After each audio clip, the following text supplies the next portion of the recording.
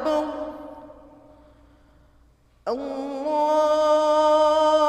أكبر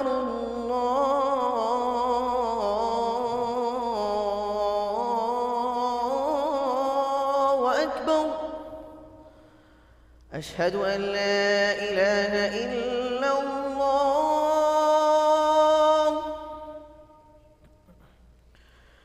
أشهد أن لا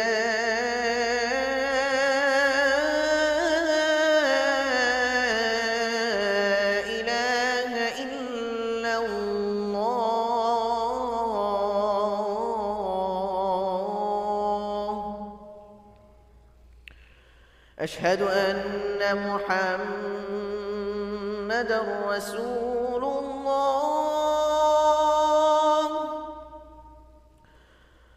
أشهد أن محمدًا رسول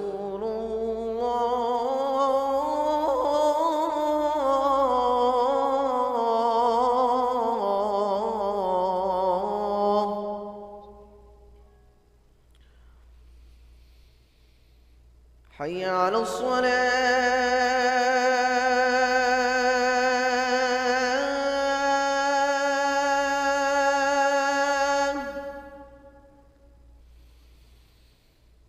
حي على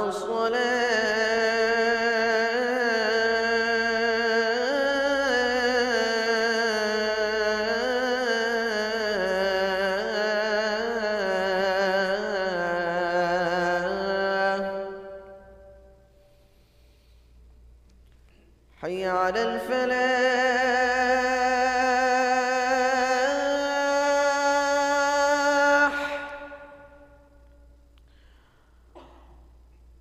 حي على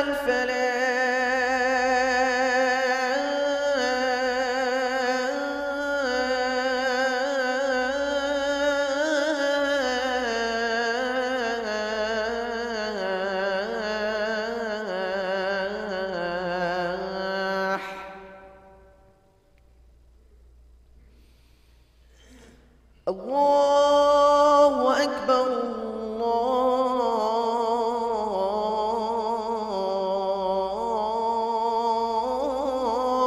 الله أكبر لا إله إلا الله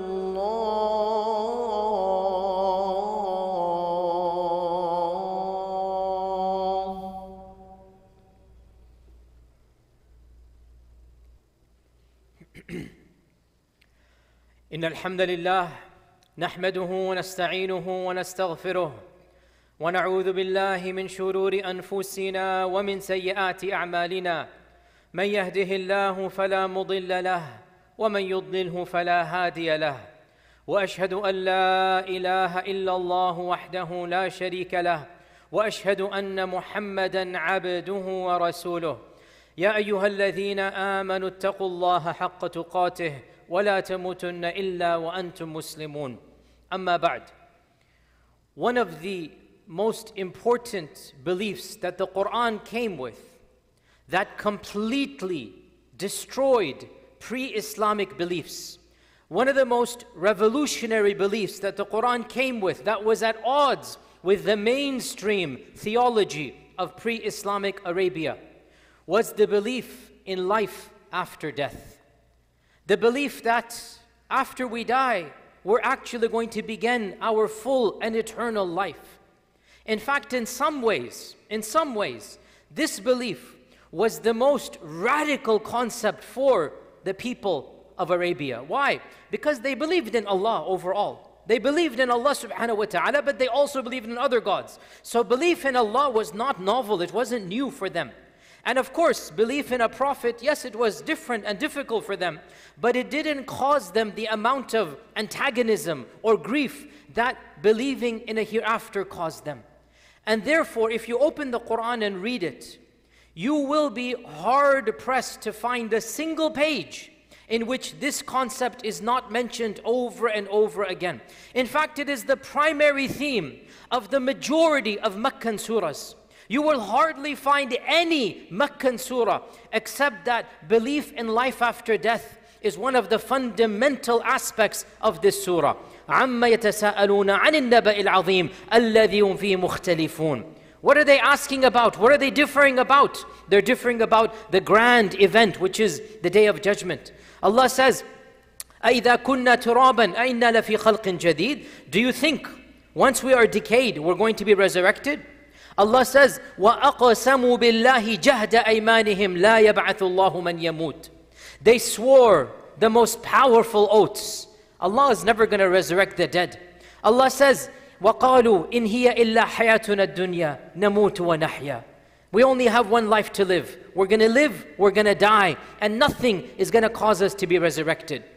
They ridiculed the Day of Judgment. They questioned resurrection. They sarcastically asked, how can these feeble bones, these decayed flesh, how can you bring it back to life? They challenged Allah to bring about the Day of Judgment right here and now. Mata sa'a, when is the Day of Judgment? And the Quran continuously addressed these challenges over and over again. In today's brief khutbah, brothers and sisters, I want to go back to this really basic pillar of our theology and to extract from the Quran 5 benefits. What happens when you believe in life after death? What happens when you believe in Qiyamah, in Jannah and Nar, in Ba'th, in Hashr, in Hisab? Because we have to ask ourselves, why is this concept so central to our religion? Why is this concept such a pillar of the Quran? And the response, as we're going to see today, is that our beliefs in this aspect completely change our psyche.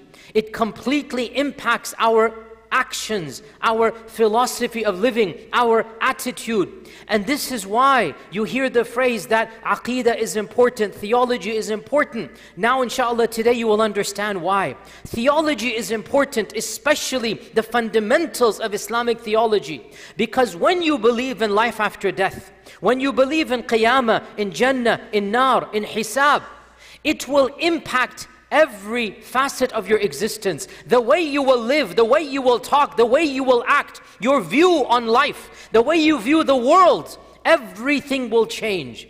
And that's why it's nice to go back to the basics. It's nice to refresh. Why do we believe what we believe? And what are some of the benefits of this type of belief? So today, because of time, we'll only mention 5, but of course, much more can be extrapolated.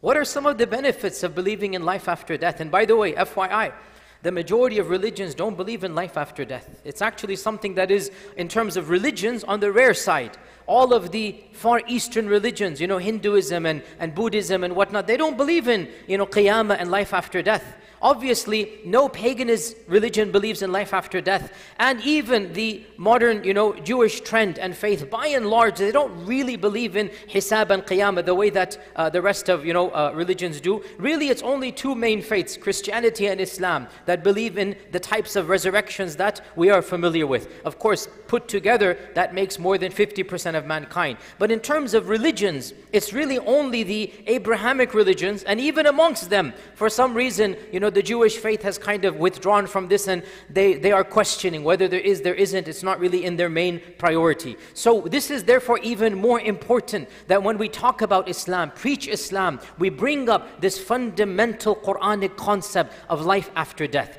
What are some of the benefits, the thamarat, the fruits of believing in life after death? Point number 1. When you believe in life after death, all of a sudden, your life attains meaning. There is a reason for you to live. There's a reason for you to accomplish. There's a motivation for you to get up in the morning and do something. Can you imagine if there was no life after death? Can you imagine if there is no higher purpose to life? I mean, atheists who don't even believe in a God, much less afterlife. There is no God, there is no Qiyamah.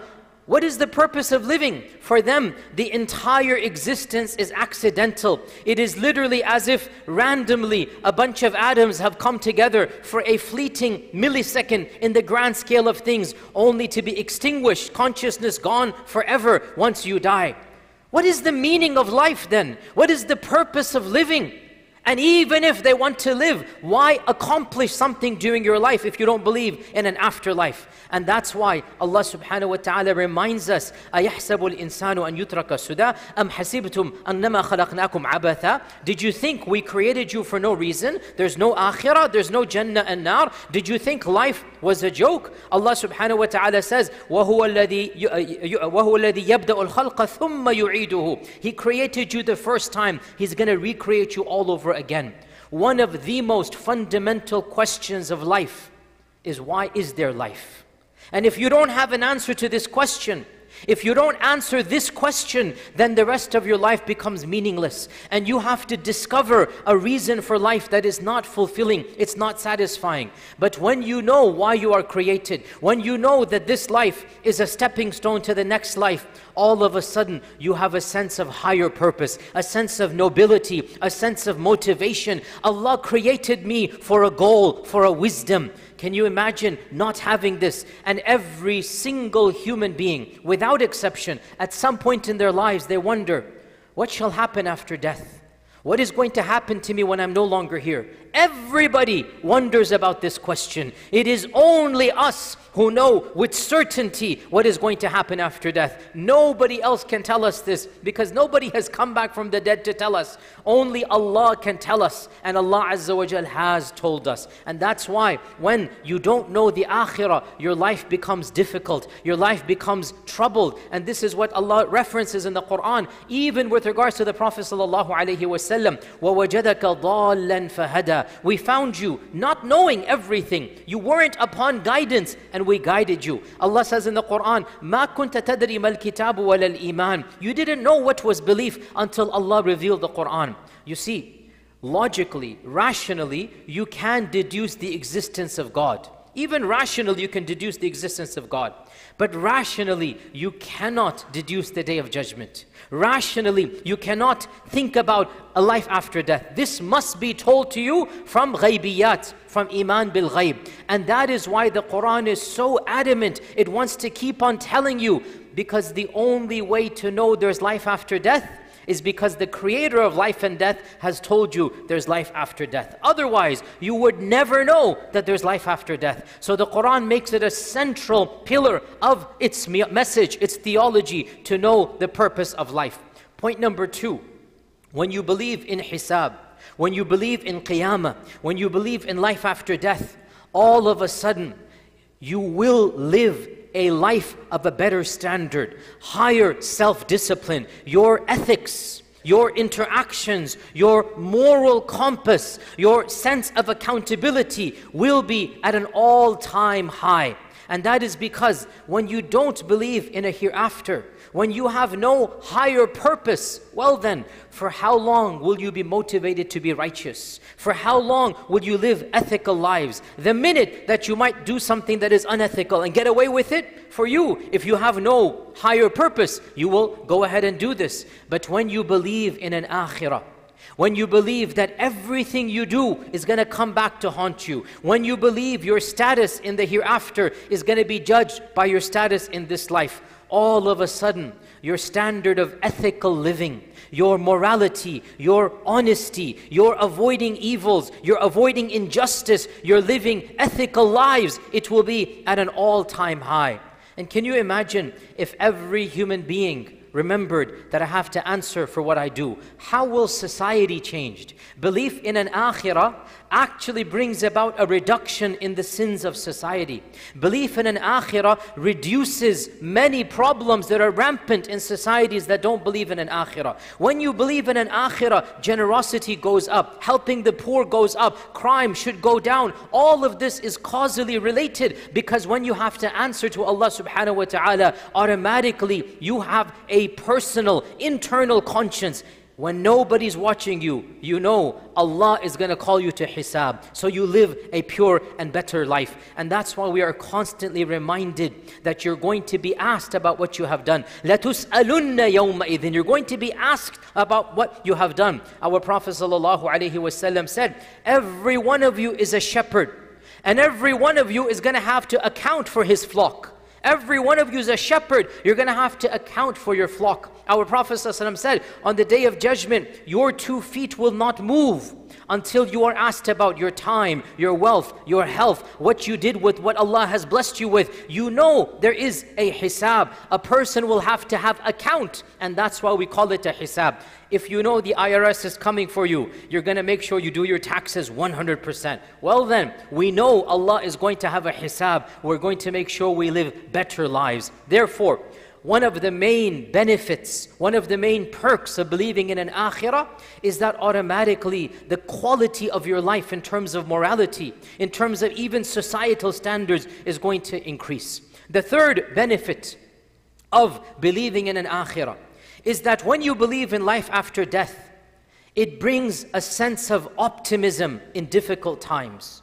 It brings a sense of the light is at the end of the tunnel, no matter how dark the tunnel is. No matter how difficult life is today, tomorrow it's going to be better. Because this world, we all know, it is a world of pain, a world of suffering, a world of anxiety, a world of stress, a world of one loss after another, one tragedy after another. You lose a loved one, and when there's no life in the hereafter, when there's no akhirah, how do you overcome the loss of a loved one whom you really loved? Well then, when you believe in an akhirah, the pain doesn't go away. It's not as if you no longer feel any pain, but you get a sense of consolation that, you know what, this loss is temporary. Whoever I've lost, inshallah, in the akhirah, I'll be with them forever. Whatever tragedy I've suffered, whatever pain, whatever cancer, whatever sickness, whatever, financial loss, inshallah, in the next life, there's going to be something better for me. Now, when you take away life in the hereafter, when you no longer believe in an akhirah,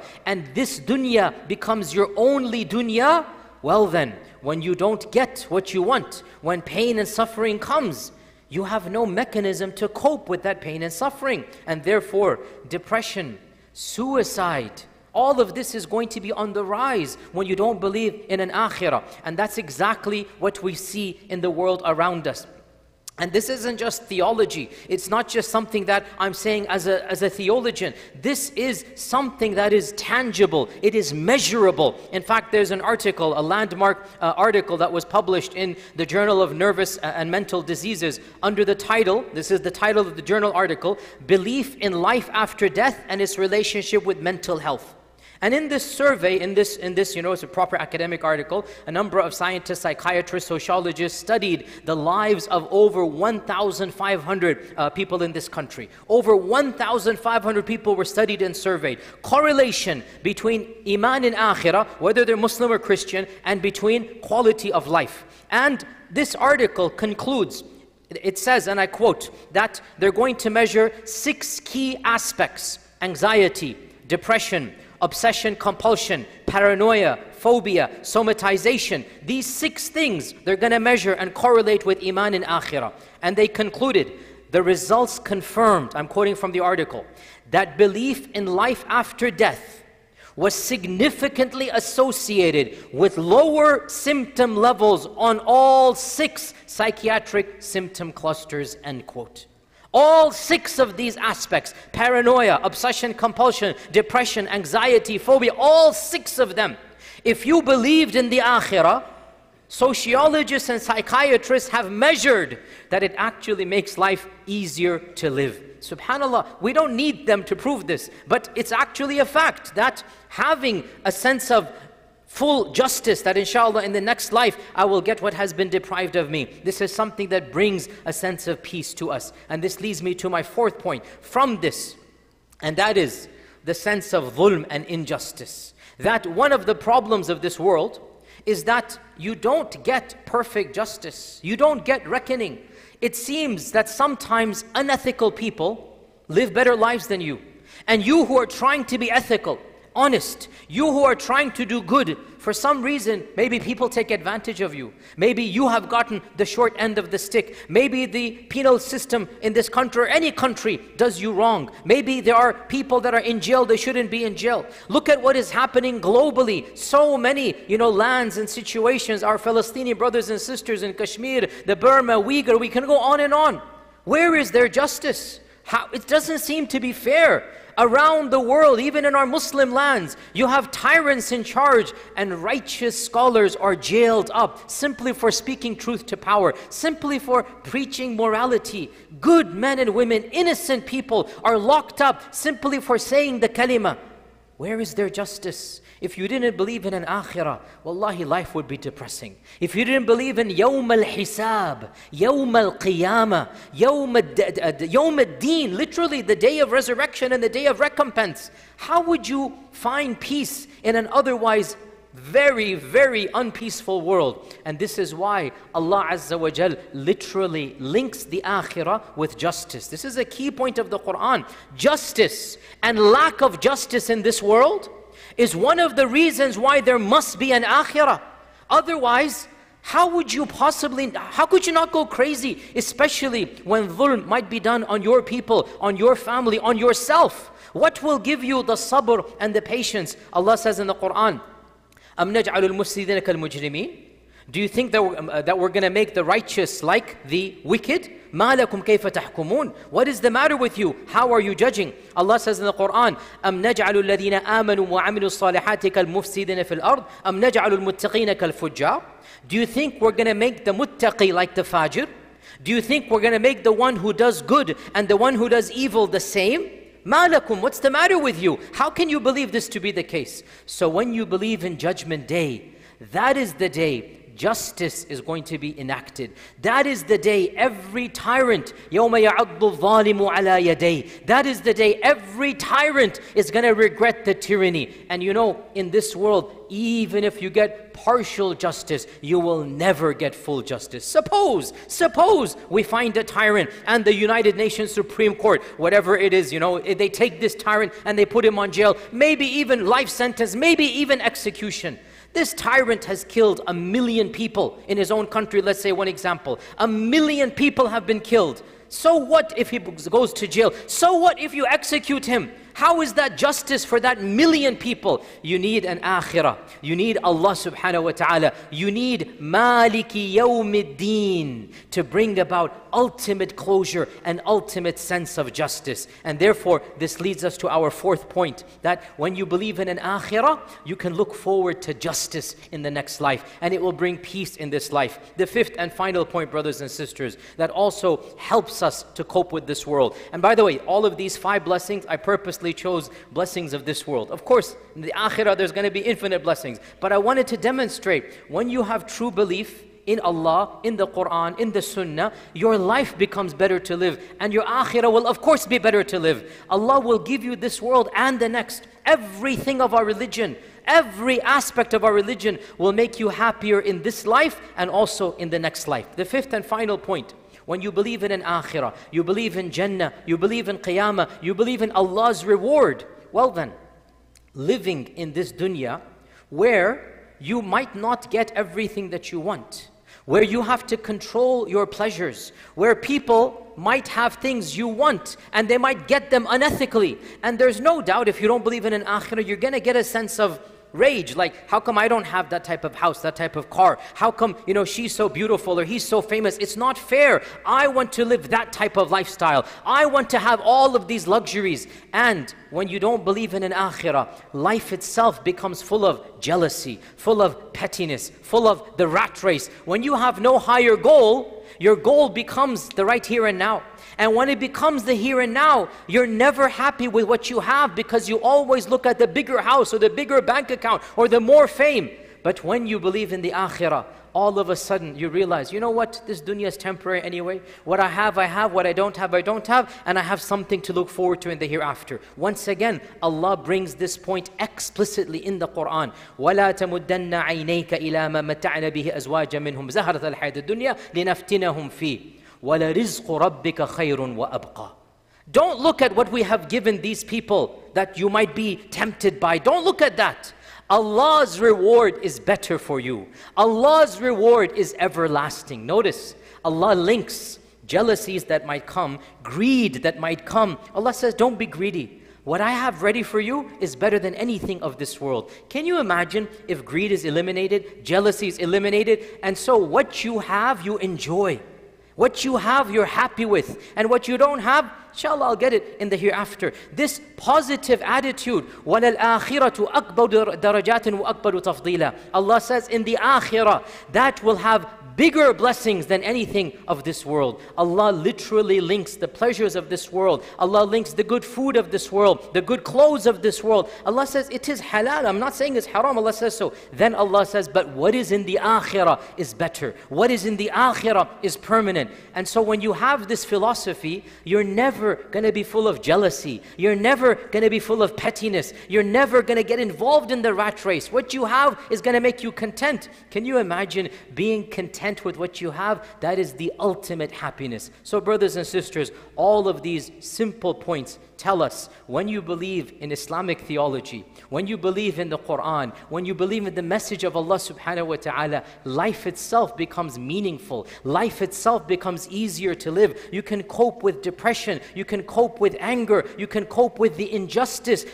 This is not to be fatalist, but inside of you, you realize, you know what? There is something going to take place in the hereafter that will bring about a sense of peace that I can never have now. Brothers and sisters, it is mentioned that one of the leaders of the Quraysh, some say it is Umayyah bin Khalaf, some say others' names, they came to the Prophet ﷺ and they had the bone of a camel in front of them, and that bone was crumbling, and they crumbled this bone, and he said to the Prophet ﷺ, mocking him, he said, do you really want me to believe that Allah subhanahu wa ta'ala can resurrect this bone once it has become dust? So Allah subhanahu wa ta'ala revealed the ending of Surah Yasin, that أَوَلَمْ يَرَى الْإِنسَانُ أَنَّا خَلَقْنَاهُ مِن نُطْفَةٍ فَإِذَا هُوَ خَصِيمٌ مُبِينٌ. Doesn't man see that we created him from a mixture of fluids, and still when he is created he becomes arrogant, challenging us?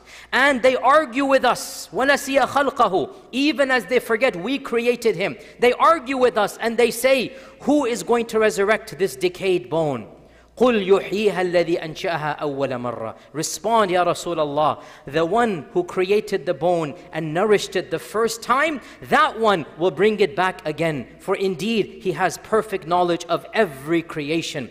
الَّذِي جَعَلَ لَكُم مِّنَ الشَّجَرِ الْأَخْضَرِ نَارًا. The one who can bring from the green tree, He can create fire for you. Will you not reflect? The one who created the heavens and earth, can He not resurrect these dead? Of course, Bala. And indeed, He is the Khalaq and the Alim. All Allah has to say is kun, and indeed it takes place. Brothers and sisters, belief in the Quranic theology is a belief that brings comfort to our lives. It is a belief that changes our entire paradigm, and it is a belief that will bring about salvation on the Day of Judgment. May Allah bless me and you with and through the Quran, and may He make us of those who its verses and they understand and apply its halal and haram throughout our lifespan. I ask Allah's forgiveness. You as well ask Him, for He is the Ghafoor and the Rahman.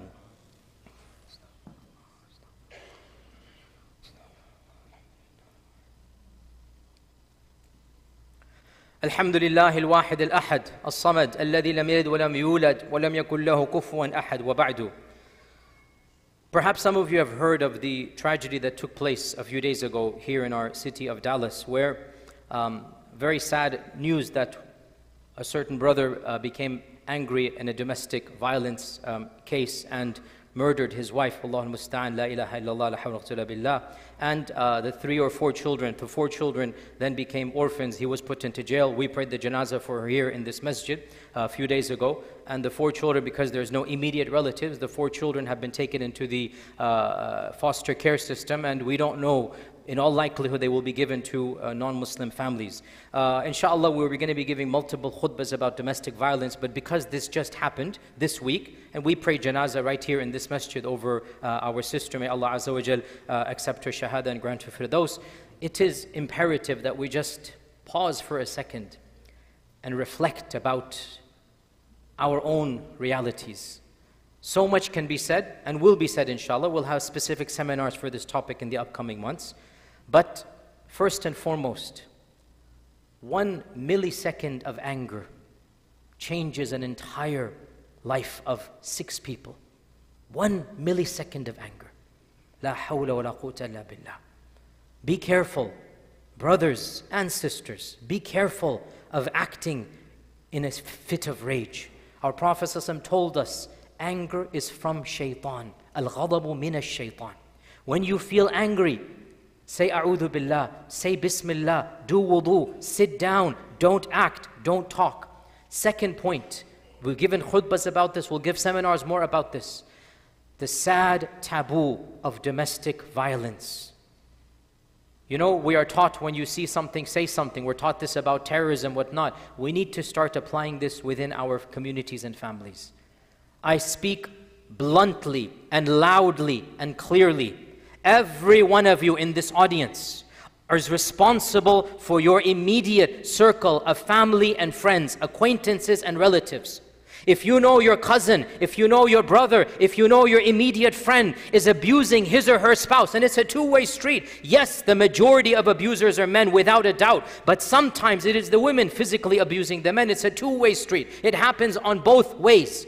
If you know somebody that is being abused in your own circle, do not stay quiet. Intervene, get involved. And if need be, if it is life-threatening, how can you not call the police to prevent something like this? Brothers and sisters, fear Allah subhanahu wa ta'ala. 4 innocent young children are now in the foster care system. In all likelihood, they're going to be raised by non-Muslims. What can be said here? Monitor and be aware of what is happening in your own circle. Do not tolerate domestic violence. The third point, if you yourself are having issues with marriage, if you yourself are having, marital disputes, do not trivialize solving those problems before they get to a level, this is obviously extreme, but even less than this. There's nothing wrong with counseling. It's not taboo. In our cultures of back home, in our cultures of our elders, we would think that, these types of psychiatrists, these types of therapists, this is not for normal people. We now know it is meant for normal people. We now know this is nothing. There should be no taboo about getting therapy, about going to a marriage counselor, about figuring out what is going on, bringing in. The Quran references a type of counseling.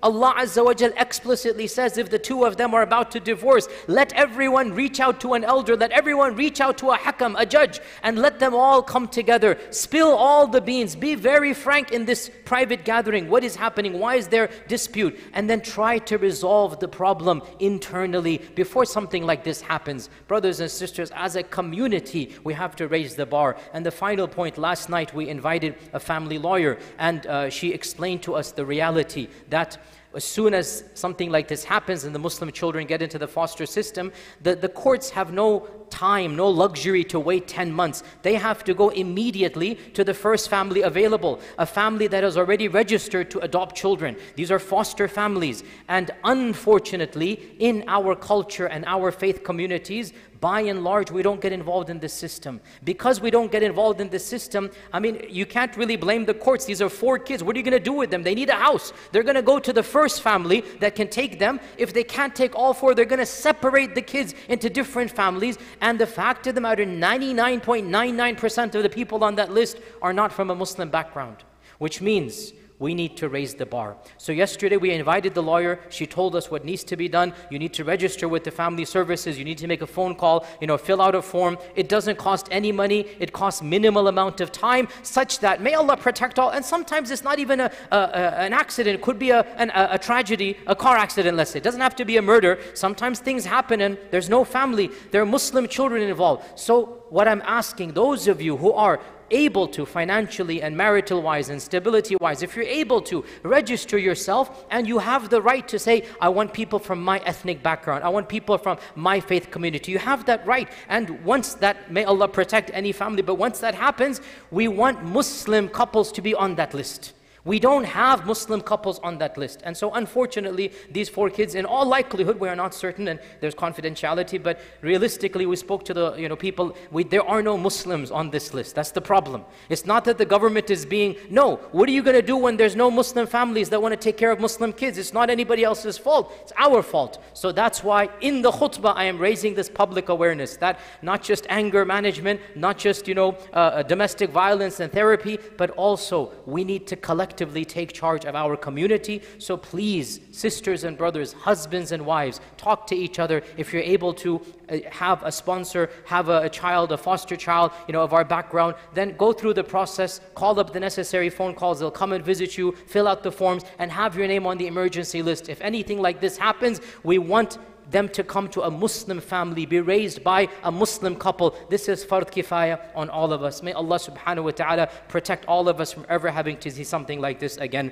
Allahumma inni da'in fa'aminu. Allahumma la tad'ana fi hadha al-yawmi dhanban illa ghafarta, wa la hamman illa farajta, wa la daynan illa qadayta, wa la maridan illa shafayta, wa la asiran illa yassarta. Allahumma ighfir lana wa li ikhwanina alladhina sabaquna bil iman, wa la taj'al fi qulubina ghillan lil ladhina amanu. Rabbana innaka ra'ufur rahim. اللهم أعز الإسلام والمسلمين. اللهم أعز الإسلام والمسلمين. اللهم من أرادنا أو أراد الإسلام والمسلمين بسوء فاشغله بنفسه واجعل تدميره في تدبيره يا قوي يا عزيز. عباد الله، إن الله تعالى أمركم بأمر بدأ به بنفسه وثنى بملائكة قدسه وثلث بكم أيها المؤمنون من جنه وإنسه، فقال عز من قائل عليما: إن الله وملائكته يصلون على النبي يا أيها الذين آمنوا صلوا عليه وسلموا تسليما. اللهم صل وسلم وبارك وأنعم على عبدك ورسولك محمد وعلى آله وصحبه أجمعين. عباد الله، إن الله تعالى يأمر بالعدل والإحسان وإيتاء ذي القربى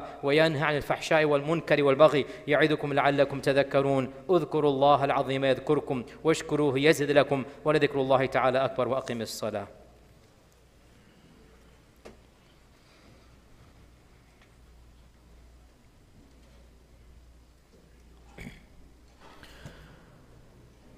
الله أكبر الله أكبر. أشهد أن لا إله إلا الله. أشهد أن محمدا رسول الله. حي على الصلاة حي على الفلاح. قد قامت الصلاة قد قامت الصلاة. الله أكبر الله أكبر. لا إله إلا الله. لا إله إلا الله. Stow, straighten your rows, leave no gaps in the line. الله أكبر.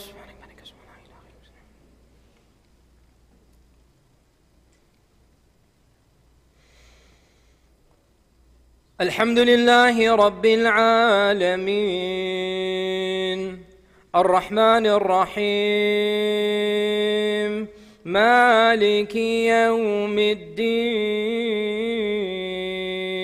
إياك نعبد وإياك نستعين اهدنا الصراط المستقيم صراط الذين أنعمت عليهم غير المغضوب عليهم ولا الضالين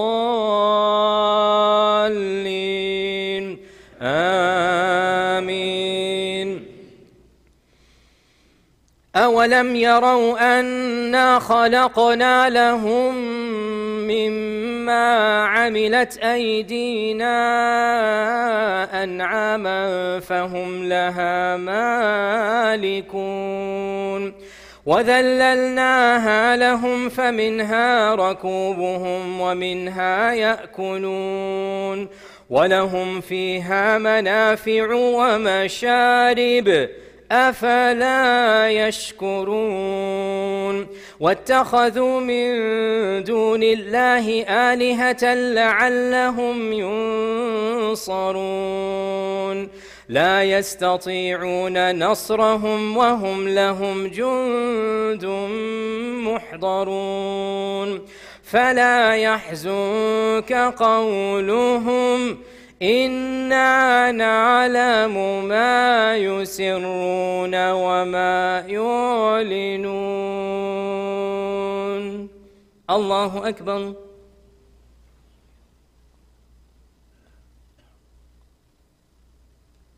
سمع الله لمن حمده. الله أكبر.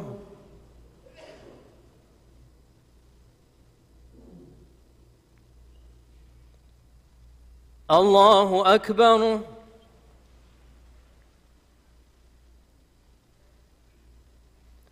الله أكبر.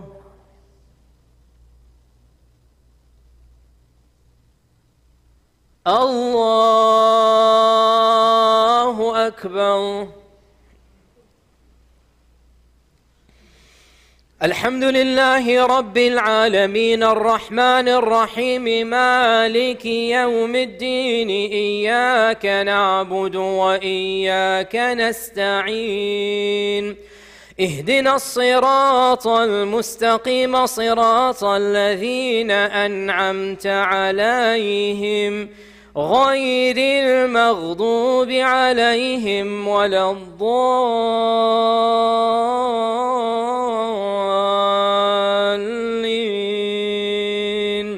آمين.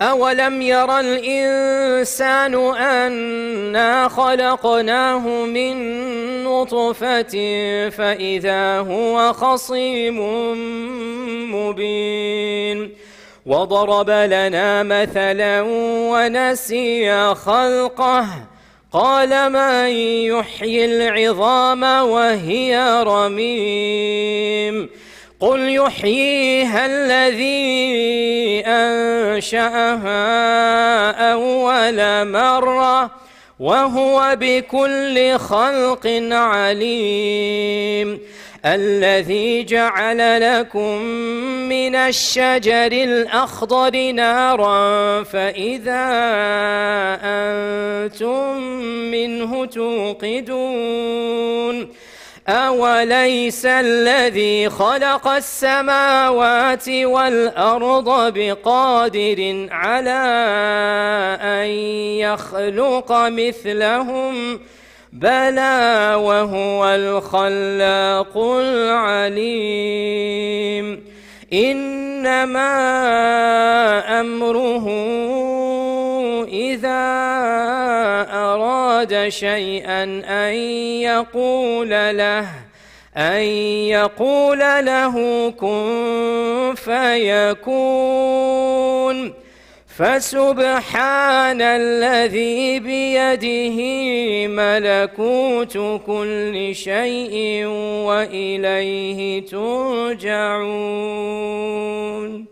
الله أكبر.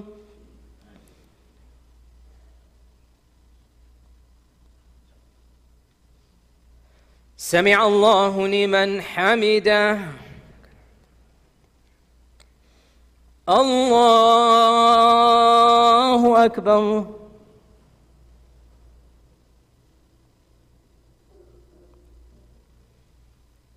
الله أكبر.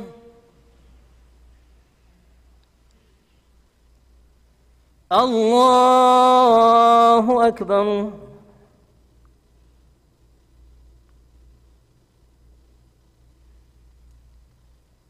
الله أكبر.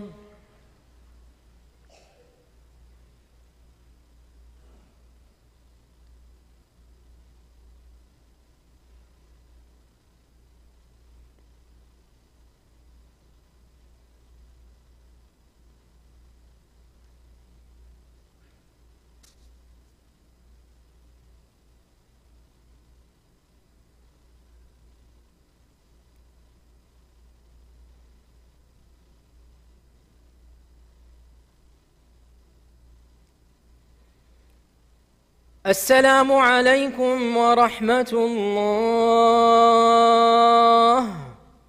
السلام عليكم ورحمة الله.